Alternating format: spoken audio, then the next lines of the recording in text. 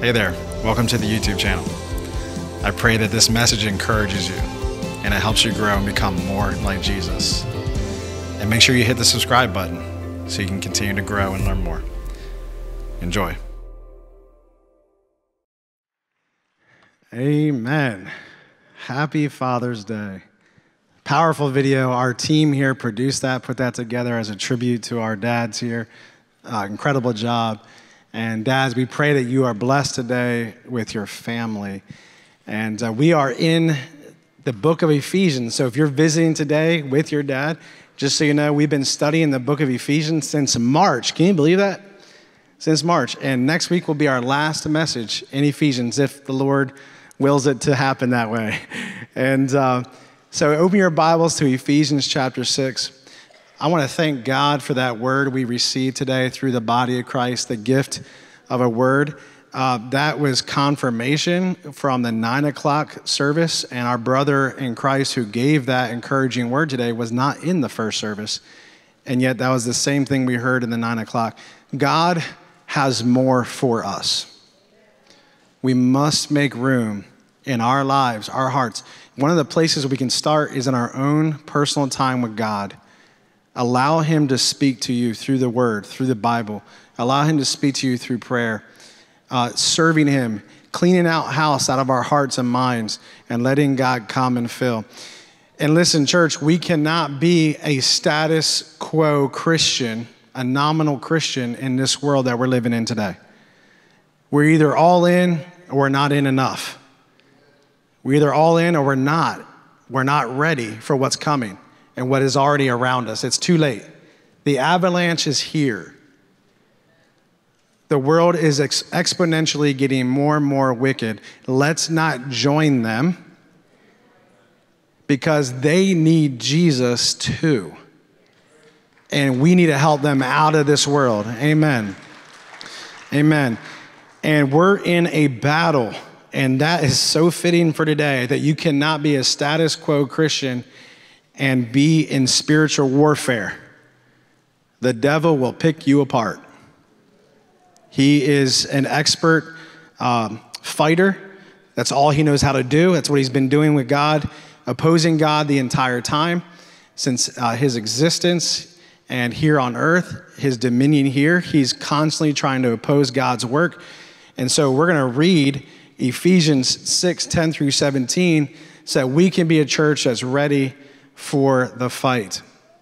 So here we are, verse 10, a final word. This is Paul telling the church, be strong in the Lord and in his mighty power. Put on all of God's armor so that you will be able to stand firm against all strategies of the devil. For we are not fighting against flesh and blood enemies, but against evil rulers and authorities of the unseen world, against mighty powers in this dark world, and against evil spirits in the heavenly places. Therefore, because of that, in other words, put on every piece of God's armor so you will be able to resist the enemy in the time of evil. Then after the battle, you will still be standing firm. Stand your ground, putting on the belt of truth and the body armor of God's righteousness. For shoes, put on the peace that comes from the good news so that you will be fully prepared. In addition to all of these, hold up the shield of faith to stop the fiery arrows of the devil. Put on salvation as your helmet and take the sword of the Spirit, which is the word of God.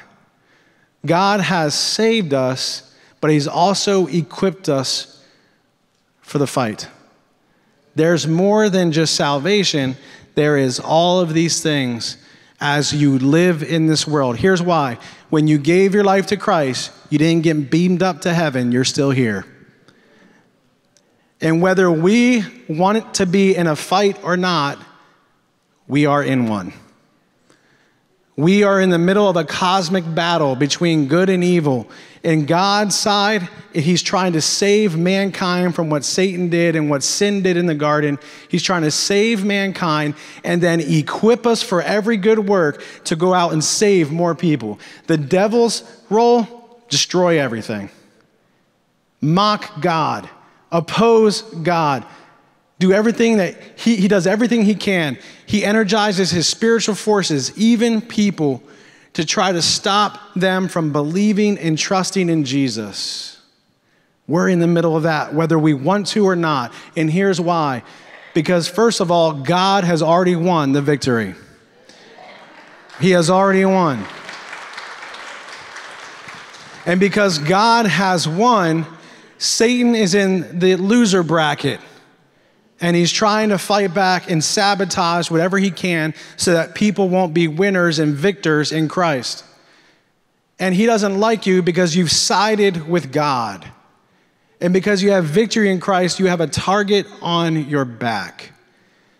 And so Paul says, because of that, put on armor. Be strong in the Lord. And this is what he says through 10 through 13. Be strong in the Lord and in his mighty power. So our strength to face and to fight the attacks of the enemy comes from God and from his armor. The Bible always advises us to rely on God's power. It never says rely on your power. Self-reliance is not a good thing in the Christian world. We cannot survive on our own power or strength. We can barely make it through a Monday morning. Do you think we should go into the world without God if we can't make it through a Monday morning? We must rely on God's power.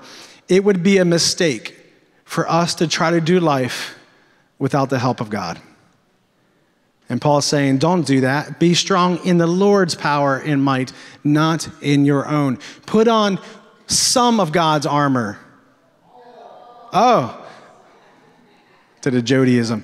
Put on every piece of God's armor, because living without a piece leaves us vulnerable. And our ability to resist the times of evil attacks from the enemy depends on whether we live in the full armor or not. And the word says not just resist, but still be standing firm after the struggle.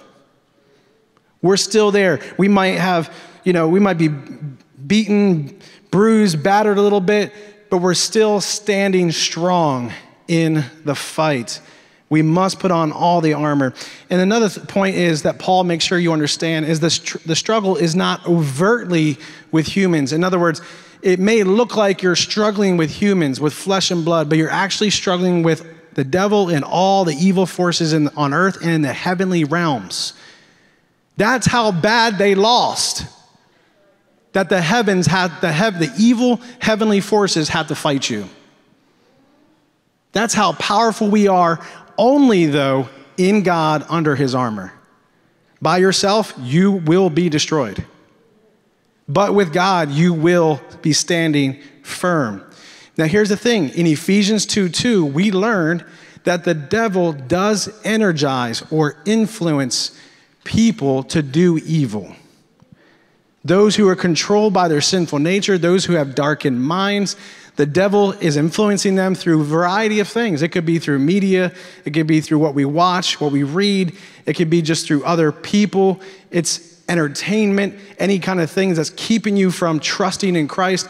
Just all the different religions, all the different teachings out there that would distract and confuse people about Christ. He's using all of it to make people not even believe, and even to the point where they will oppose what you believe and what I believe. That is the fight. It is deep and it is grueling, but we have the armor. But question, what do spiritual battles look like in everyday life? I want to use Paul's example in Ephesus because, after all, he wrote this letter from living in Ephesus, and he wanted to tell them some things, and he experienced spiritual battles. And so if you could go to Acts chapter 19, we're going to be in verse 8, and we're going to see a real example of spiritual battles, and it looks like he's fighting humans, but the devil is behind all of this. Acts chapter 19, verse 8. Paul ministers in Ephesus. Then Paul went to the synagogue and preached boldly for the next 3 months, arguing persuasively about the kingdom of God. But some, became unstubborn, rejecting his message, and publicly speaking against the way meaning the followers of Christ. So Paul left the synagogue. The synagogue was a place of worship, like a church, and took the believers with him. So he had to separate himself because they were constantly interfering when he was trying to do what he was doing. Then he held daily discussions at the lecture hall of Tyrannus. This went on for the next 2 years, so that people throughout the province of Asia, both Jews and Greeks, heard the word of the Lord. God gave Paul the power to perform unusual miracles. When handkerchiefs or aprons that had merely touched his skin were placed on sick people, they were healed of their diseases, and evil spirits were expelled. That's pretty cool, isn't it? Did it say that God, or that Paul gave this power to himself? No, God gave him this power to do this. Did Paul ask for that power specifically to do those things? No, God gave him the power, and he just happened to have that ability. He was gifted and graced with that kind of anointing that a handkerchief would touch someone and they'd be healed. It wasn't something he conjured up. It was by the grace of God. So don't go out buying handkerchiefs and praying over them and things like that. That is up to God. A group of Jews was traveling from town to town, casting out evil spirits. They tried to, here's where the devil gets tricky. He uses, instead of authentic fire, he's using fake fire, false fire. A group of Jews was traveling from town to town, and what I mean by fire is the Holy Spirit. Town to town, casting out evil spirits. They tried to use the name of the Lord Jesus in their incantation, saying, I command you, in the name of Jesus, whom Paul preaches, to come out. 7 sons of Sceva, a leading priest, were doing this. But one time, when they tried it, the evil spirit replied, I know Jesus and I know Paul, but who are you? You know what that tells us? That evil spirits can know you. The evil spirits can snuggle up and get to know you personally and know exactly who you are. And that means that they may know, right, what is your vice, what is your struggle, so they can pick at it and fight you personally. Then the man with the evil spirit leaped on all 7 of them. I'm adding the 7 because that's what it is. The 7 sons overpowered them and attacked them with such violence that they fled from the house naked and battered. Now, that coupled with the fact that Paul was preaching the gospel so powerfully that it started something. In verse 17, it says, the story of what happened spread quickly. So the news all through Ephesus to Jews and Greeks alike. A solemn fear descended on the city. In the name of the Lord Jesus was greatly honored. Many who became believers confessed their sinful practices. A number of them who had been practicing sorcery brought their incantation books and burned them at a public bonfire. The value of the books was several $million. So the message about the Lord spread widely and had a powerful effect. Now, if you go and do something like that, do you think that everything should be good? Hey, it's a revival in Ephesus. Praise Jesus. Pull out the dinners. We're going to party. There's a revival happening in this community. Bring more people in. Yes, that would happen. But guess what happens too? The spiritual warfare. Because when you interrupt what Satan's doing, he doesn't like it. When we advance the truth of the gospel in love, and do you think that Paul was purposely trying to mess with someone's business? No, he was doing God's business to preach the gospel. It interfered with what the devil was doing behind the scenes, and this is what was going on. You ready? We're going to go in verse 23. About that time, serious trouble developed in Ephesus concerning the way, the followers of Christ. It began with Demetrius, a silversmith who had a large business manufacturing silver shrines of the Greek goddess Artemis. Now, Artemis was this goddess of very inappropriate things that I won't say because the kids in here. And a vulgar image. She was depicted as very vulgar. And they worshiped her for fertility. and other things. And there was inappropriate parties and everything that revolved around her. He made idols and he made objects that people used to worship her. He kept many craftsmen busy too.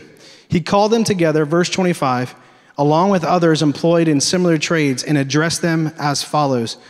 Gentlemen, you know that our wealth comes from this business. Interesting, isn't it? Who's behind greed? Satan. But as you have seen and heard, this man, Paul, has persuaded many people that handmade gods aren't really gods at all. And he's done this not only here in Ephesus, but throughout the entire province. So Paul's pretty famous about doing these things with the help of God. Of course, I'm not just talking about the loss of public respect for our business. I'm also concerned that the temple of the great goddess Artemis will lose its influence, and that Artemis, this magnificent goddess worshipped throughout the province of Asia and all around the world, will be robbed of her great prestige. When you go to do what's right, sometimes things go wrong because Satan doesn't like it. And now the fight begins. Now, Paul wanted to stay, but his teammates and those who were his partners in ministry urged him to leave, because what happened next is a lot of ruckus and disturbance in Ephesus, and he was in danger.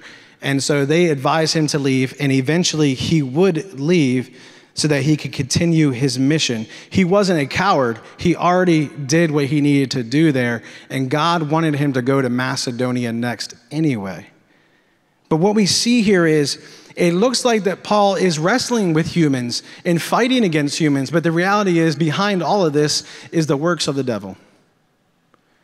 And so I want you to see that, be careful that when you are in some kind of opposition with humans or other people, that you don't point the finger so much at them first. You look through it and go, what is Satan trying to do behind the scenes here? And instead, pray for God to capture their hearts, to change the situation through the gospel of peace, to work on your heart, to pray for the person who has been used by the devil as a pawn to cause issues in your life or wherever it may be. You follow me on that? So while we don't overtly wrestle with flesh and blood, the devil will use people to cause issues in your life. But look at the truth. Have spiritual eyes and discernment to go, that person Jesus died for too. So pray for your enemy, as Jesus would say. Pray for them. Bless your enemy. Heap burning coals over their head so it bothers them that you're doing good to them, even though they're trying to be a jerk to you. Break down what the devil is trying to do. Destroy his work. Fight like that. Isn't that awesome? That is not a physical weapon. That's a spiritual weapon. That's spiritual weapons. And that's spiritual armor. Spiritual battles can be in the form of authorities in towns and cities who try to prevent Christians from spreading the message. That is happening in America right now. This subtle form of persuading and distracting Christians to invest time and energy in irrelevant side issues or to get caught up by new and distorted teaching. And then there's the age-old vices of money, sex, and power that Satan will use to tempt you, to keep you from being on the front lines, preaching the gospel, helping your neighbor. Now, some people, we will dismiss spiritual warfare altogether, struggles that we go through in life, as just life. And then some people go to the other spectrum, and everything is demonic, everything is a spiritual battle, and that can be dangerous too. Why do I say that? Well, because sometimes we cause the struggle ourselves because the Word of God says to do something and we decide not to do it. So there are times where we need to own up and take responsibility for not obeying the Word of God, and we brought this struggle on ourselves for not heeding the wisdom and guidance of God's Word. Been there, done that. But one of the ways that the devil does fight you, in the same vein of that, is he tries to keep you distracted every time you go to spend time with God. Anyone pick up the phone and look at their email or text right before you go to read the Word of God and pray, and it ruins your day? Well, it's happened to me. And so the devil was working in that, and I had to take responsibility for being dumb, picking up my phone before hanging out with God. So I had to take responsibility I knew that I shouldn't do that.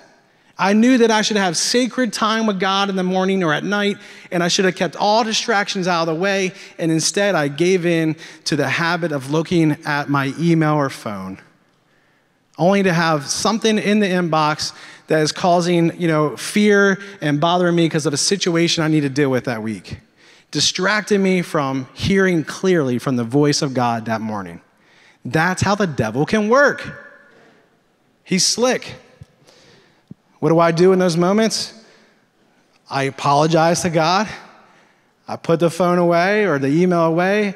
I cast my burdens on the Lord and say, Lord, take care of that. I need you today before I ever address that situation. That's all I can do. Sometimes I go for a walk. I put on worship music. I read scripture. I do everything I wanted to do. And I stay there until God ministers to my life. So look out, because we don't need to over-spiritualize, over-sensualize everything as a spiritual attack, but we also need to be aware that there are spiritual attacks in the little things and in the big things. So what does Paul suggest? Paul says, put on the full armor of God. Because you aren't always going to know if it's the devil, if it's just, a Monday morning and your coffee isn't working. I got a flat tire on the way to work. Is it the devil, or was it the guy who didn't pick up the nails after working on the house? Well, maybe that was the devil, You just don't know. But what you do know to do is to live clothed in the power of Jesus Christ. We are supposed to live like that. And so he says, put on the full armor of God. And what's interesting is Paul is actually chained to a Roman soldier. And so he's using this visual right in front of him to describe how we should live spiritually. How cool is that? Paul is a brilliant teacher.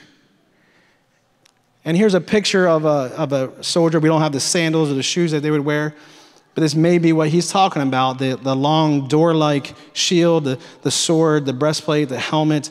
Can't see the belt necessarily, but this is an idea of what he saw every day in prison as he's writing all of his prison letters to churches that he can no longer visit because he's under shackles, waiting. As we learned last week, the power of Rome was so strong.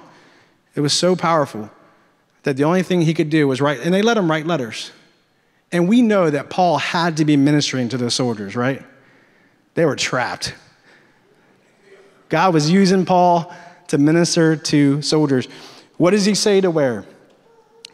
First, the belt, truth. The belt of truth is the truth of God's message, but it's also living truthfully or with integrity. I love what N.T. Wright says. He says the primary thing about the Christian message is that it is true. If it isn't, it's meaningless. It isn't true because it works because it's true. Never give up on the sheer truth of the gospel. It's like the belt which holds everything else together in place. What's interesting is the devil is the father of lies, countering the truth of God and us. And what Paul is saying here is don't just know the truth, but live by the truth. Put on truth. Live with integrity and honesty. Because the devil will lie about your life. He will lie about our faith. He will lie about this church. He will lie about your family.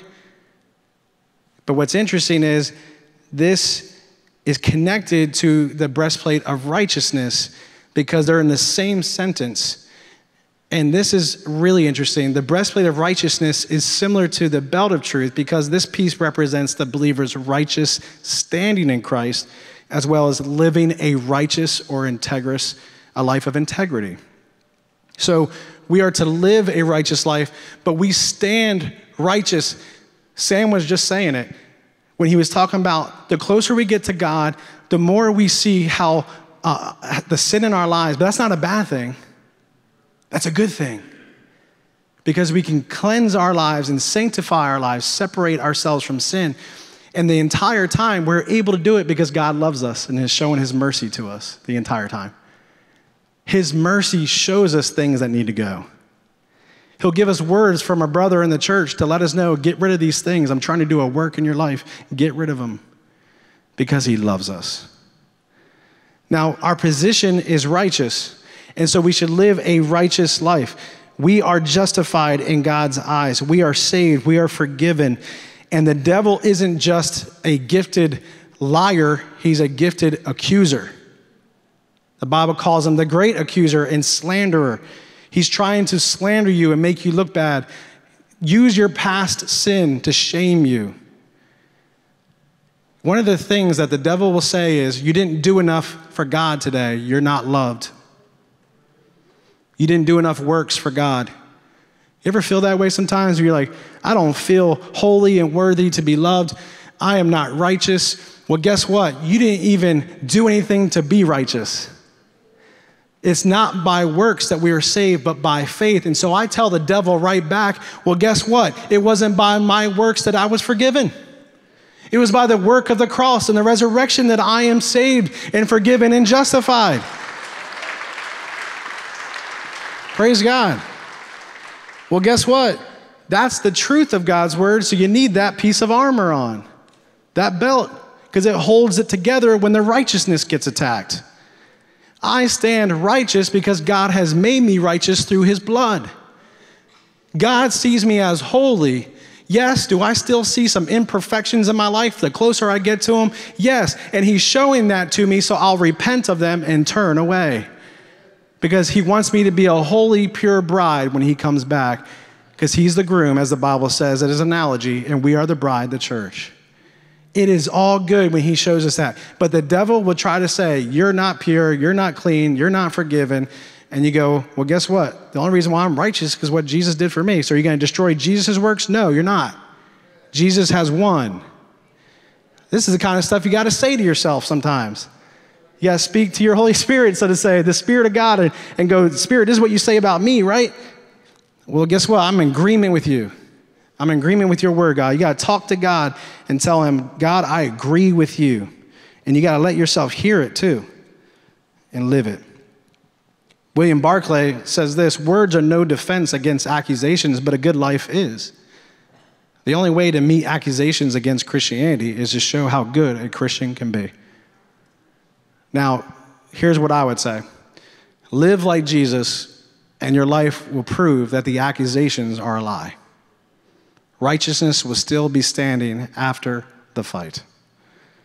Let God defend you. You live a holy life, and he will defend you. And all the lies that are said about you by other people, don't let that bother you. God knows your heart. The devil's trying to use people to accuse you, shame you, to make you look bad. It doesn't matter. God knows your heart. And if you've made things right, you're good.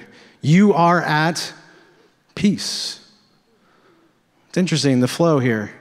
Put on the sandals of the gospel of peace. There's two views of this. Was he talking about being ready to share the good news of Jesus, the gospel of peace?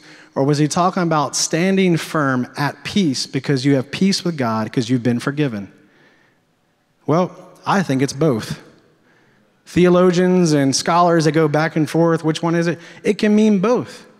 Because if you're at peace with God and you've been saved, you are now an ambassador and a deliverer of that gospel. And the sandals had metal studs on the bottom of them, kind of like golf cleats, golf shoes. And it was an ability to stand firm every time the attack hit, or when they were holding their shield up, it would keep them planted. But they could also advance forward with their shields to push into the darkness and preach the good news and love their neighbors as themselves. That's us today. So it's both. And I personally am at peace with where I stand because of what Jesus has done for me. And you can be too. So no matter what the devil tries to say, remind him. And what does everyone always say? When he reminds you of your past, you remind him of his future. You already lost. Back off. I'm at peace. God loves me. Nothing can separate me from God's love. Faith, shield. The Greek word here for the shield is a door. And the shields were like a long shield, almost the size of a door. And the shield of faith is having complete trust in Christ. Like when I've been on a roller coaster and I'm grabbing onto those handlebars, trusting them to work. Like the latch, I got 2 clicks. I need at least 2. I don't like going on rides when you hear clink, and that's it. I'm like, hey, can you push that a little harder, even if it hurts me? Clink. Okay, thank you. And you're holding on for your dear life. I just recently did this in Orlando, holding on to my dear life. We hold on to our faith, but the object of our faith is Christ, so we hold on to Christ. The promises of God are faithful, true. They are yes and amen. God himself is faithful. He cannot be unfaithful.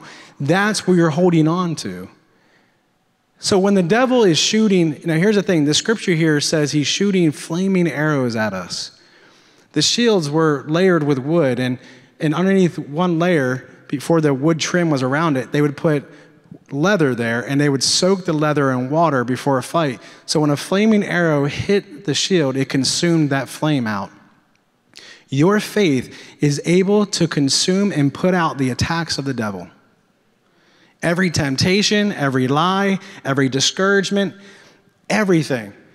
But you must hold up your faith and put it in Christ. And when the battle is hard, all you can do sometimes is hold on to God. All you can do is be on your knees, just holding on to him. All you can do is hold on to the word of what you've learned and read all those years and the new scripture you're reading that day.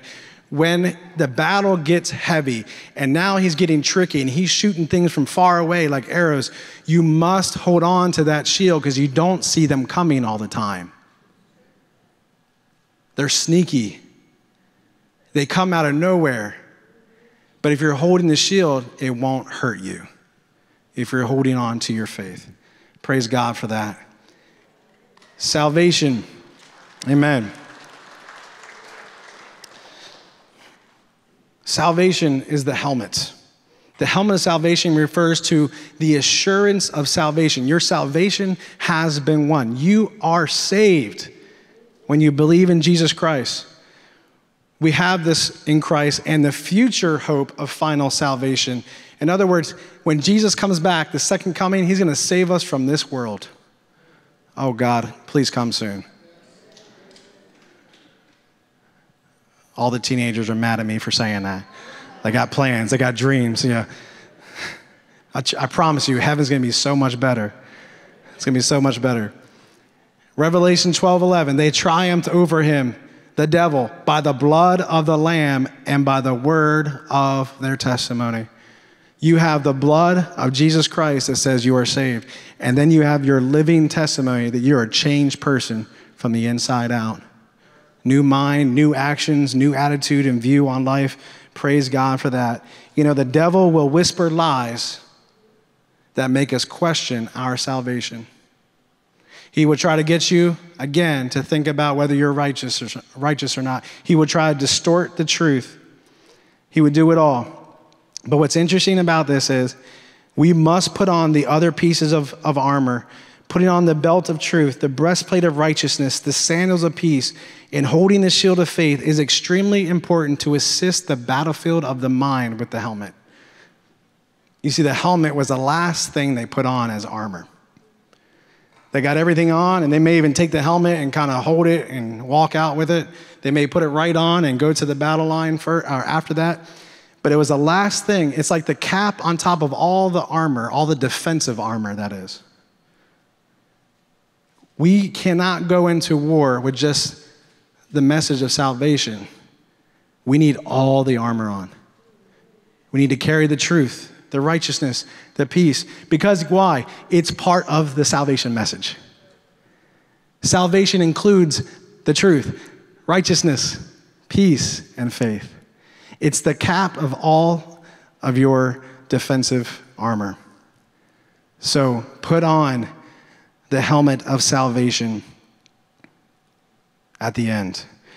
And so lastly, I think there's 2 weapons. I'm going to wait for the second weapon next week, and I believe prayer is a weapon. And it's a way, yes.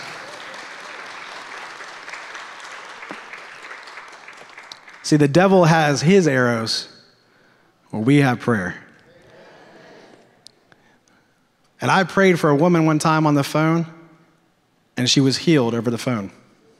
Sounds like we have our own weapon to fight against sickness and infirmity or depression, fear.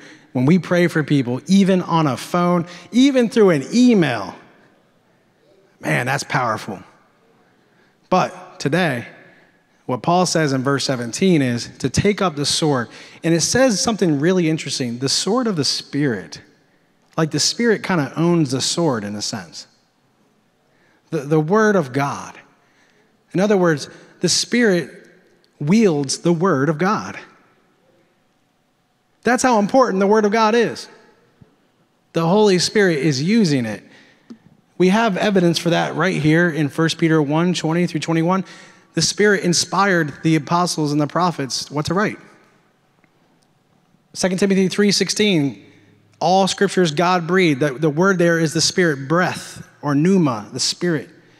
And the Spirit uses the word to guide, teach, convict, sanctify, meaning to purify or set apart, correct, even heal and encourage you. The word of God it's the only double-edged sword that can actually help you if you get hit with it. Isn't that weird? Because it's spiritual.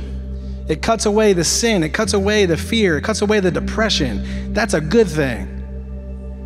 The cancer of sin in your life, it cuts it away. And it trains us and equips us because it's alive, active, sharper than any double-edged sword. When Satan came to tempt Jesus, he distorted the Bible. But Jesus corrected him with the proper use of Scripture. We must wield the Scripture properly.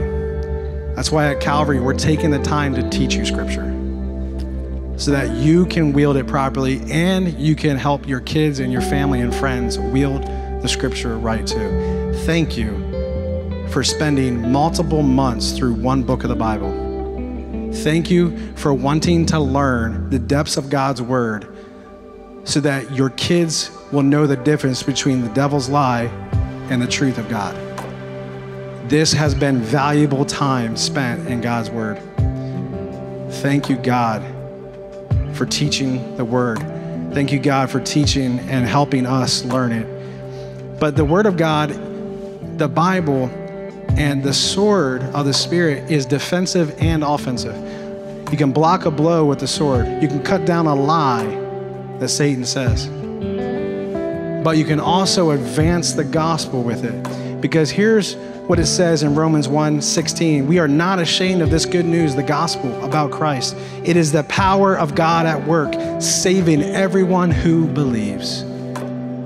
So I take my word out to the community, to my friends, to people who come into this church wanting to know more about Christ. And I take that word and I unashamedly share the good news of Christ because it has the power to save them. That's the same power you have too with the Word of God. So the big question though is, this is all great, but it's spiritual. No one has maybe you do, but no one has a chest at the foot of their bed with a bunch of armor in it. Physical armor. So how do you put it on? It's a good question. Well, the whole armor of God is a picture of Jesus Christ. Christ is the truth. He is our righteousness, our peace, our object of faith, our salvation, and He is the Word of God. So when we believed in Christ, we have already received the armor. We have already been clothed in Christ. Now by faith, we must live in it. And by faith and by prayer, so one theologian believes prayer isn't just a weapon, but it's the way you put it on. And so when you get up in the morning, you're probably not thinking, I'm gonna get attacked. But maybe we should. And it's probably not your coffee maker breaking, even though that can feel like an attack. It's more than that. The devil doesn't want to just ruin your morning routine. He wants you to be so sidetracked that everything that God wanted to do to you, you can't, or do with you and through you today, that day, you can't hear God because you're so bothered by everything else. But by faith and prayer, we put on the armor, and I suggest that we live in it and never take it off. Because the battle is heavy, and the devil doesn't quit. Thankfully, God never sleeps or slumbers, so he's always protected us. But I'm pretty cool with sleeping in my armor. I think I want to do that. And sometimes you need to think about it and remember who you are in Christ. The book started of Ephesians, it started with the lesson, you are in Christ when you are saved. Literally in Christ. Here's a great way of looking at it. You are inside the armor of Christ. It's Jesus protecting you. It's Jesus with you. Wow. But we are never out of reach of Satan's schemes. So we must never be without the whole armor of God. Would you agree? Amen. Wow. Powerful word from Paul. Because we have work to do, and the devil doesn't like it. And we're not going to quit. We're going to keep going under the power and the might of Jesus Christ, not our own power. Keep going. You've been praying for your kids. You've been praying for your neighbors. When you do things for God, you're going to fight. You're going to have opposition. You're going to come against things. Do not let it discourage you. Let it tell you you're doing something right. Amen. Let's pray. God, we thank you for your word today. We needed this today. Lord, we need to live in our armor. Thank you for gracing us with your salvation, faith, righteousness, peace, the sword, faith, everything, God. Thank you for it. We need it all. And Lord, we commit ourselves to not do this life on our own power. When things get hard, when the battle gets heavy, we will be on our knees. And we will never let go of that sword. We will hold on to the word of God. And Lord, we will keep it close to our hearts and minds and our eyes. We will read it. We will listen to it. We will live it. Thank you, Lord, that we have overwhelming victory in your Son, Jesus. No matter what this world is doing, no matter how far it's getting away from you, no matter how much it hates us as your children, we are victorious. We rest knowing that we are protected by your love and your power. So we walk out of here in the armor of God. In Jesus' name, amen. God bless you, church. And again, happy Father's Day.